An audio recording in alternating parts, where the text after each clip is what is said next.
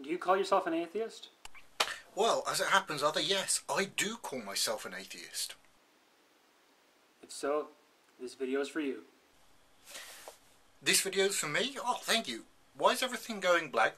What are these words?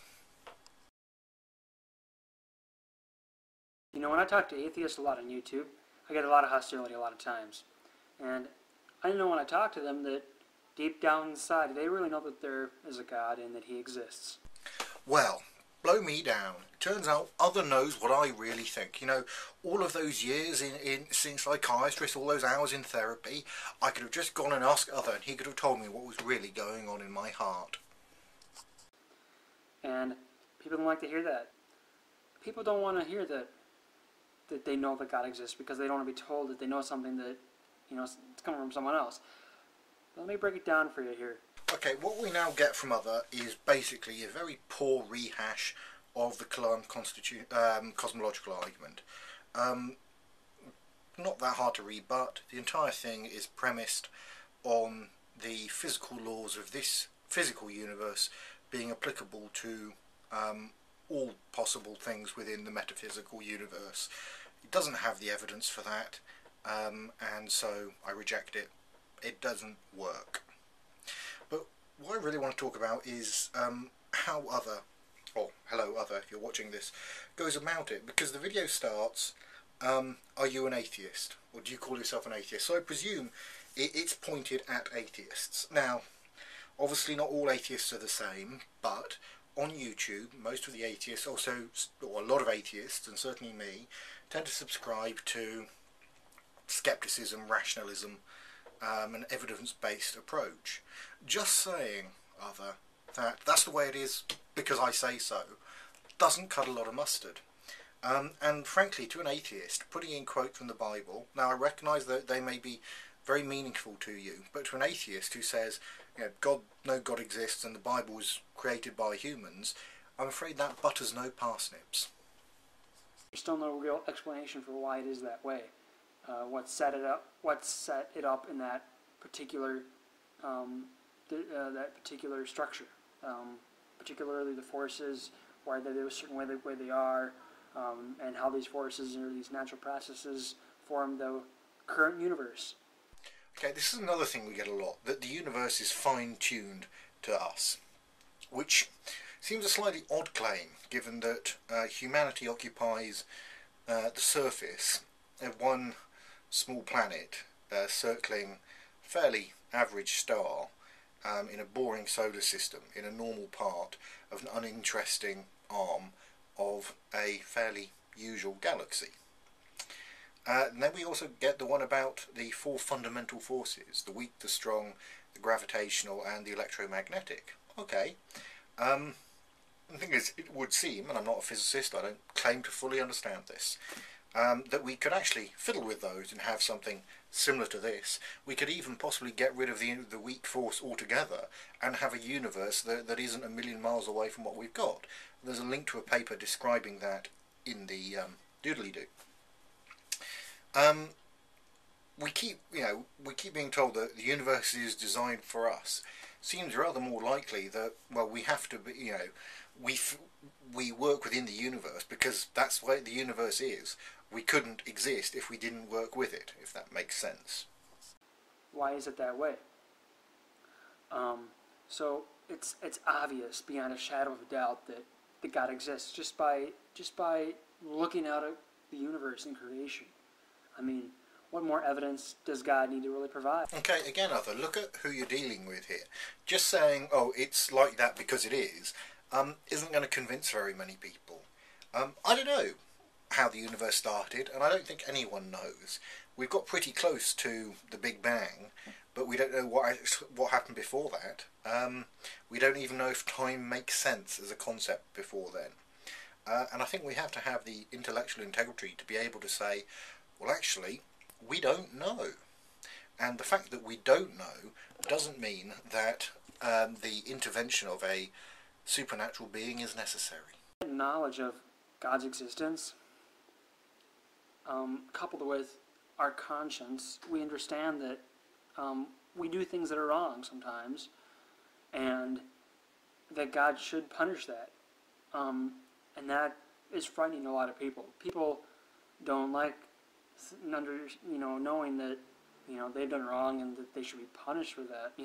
Now, you put in the sidebar again, for all have sinned and fall short of the glory of God. Romans chapter 3 verse 23.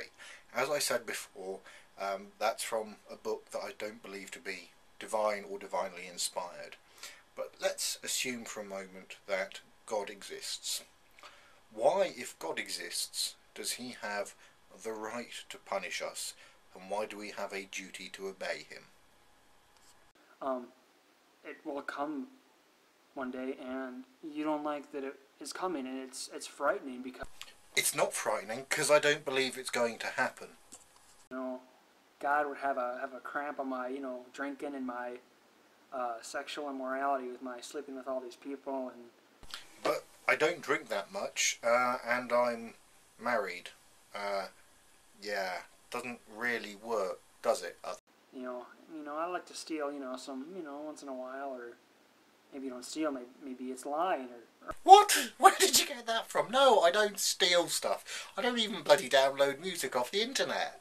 I mean, come on, you can't just say, oh, atheists, they steal a bit and they lie a bit. Well, you do as well, sunshine. The truth. You say, well, I'll just say God doesn't exist. That way I can feel better about myself, and I don't have a guilty conscience, and I don't feel, worried about judgment coming. How does that make any sense at all? I'm trying to get this through my head. If you say God doesn't exist, but your premise is that but you believe God exists, why would saying that God doesn't exist stop this awful punishment that's coming to you if you still believe God exists? Explain that one to me. You'd rather think God done it than than the truth. Or, you're just searching for answers, so you'll take anything. And that's not true, you see, because... Okay, we get a priceless little annotation here. Truth is that I do know, using a little common sense, it's easy. So with a little common sense, he solved something that people have debated about for thousands of years. Interesting. Not only that, but God tells us in his word. So the Bible tells us that God did it, and God... Yeah, come on, that's circular logic. The Bible is holy. Why is it holy? Because it says so in the Bible, and the Bible's holy. Give me a break. Common sense declares, logic declares. No, common sense doesn't declare, logic doesn't declare, you declare. That doesn't make it right. Now come on, try and work on my terms here. If you're trying to convince me of this, which is presumably what you did, starting with, do you call yourself an atheist? You've got to try, understand where I'm coming from. So come on, start again, try and convince me without just saying, well, it's like that because it's obvious. Because that isn't going to convince anyone. Man tends to corrupt everything that he touches. Man corrupts everything that he touches. So how do you have a wank? That's why there's so many religions out there, because people like to shape God into their own image. So how do we know you're not shaping God into your image? He gave the Ten Commandments. He forgot one or two though, didn't he? Like I don't know, slavery. Didn't mention that, which is kind of, oh wait, Bible kind of okay about slavery, isn't it? Yeah.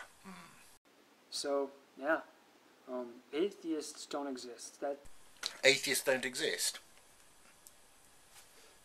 Yeah, exist, and I'm an atheist. Atheism is just a title that people who deny God's existence want to call themselves, so they can think that they are not guilty of what they're guilty of. Well, you tell me, of what am I guilty of? What are these terrible crimes I've committed? Come on, tell me. I really do hope that the atheists out there come to their senses. Okay, now we get a little annotation that says, if you still claim to be an atheist, please prove it. What, prove that I'm an atheist? Well, I'm telling you, I'm an atheist. Provide actual physical evidence to support you claim that you are an atheist. I won't believe you on faith, I need proof. So you're happy to believe in God on faith, but yeah, anyway. No. Atheism is, saying the evidence you've provided is insufficient. I'm not making any positive claims about how the universe started in being an atheist. I'm saying that the various theistic notions simply don't work. So no, the burden of proof is on you, Sunshine. You provide me with the proof. After all, remember what you said at the beginning of the video? You know, are you an atheist? Do you call yourself an atheist? If you're trying to convince me, you're going to have to work a little bit harder than just telling me I'm a sinful wretch and that I'm wrong. That they're really not atheists, they're just lost. GPS, motherfucker.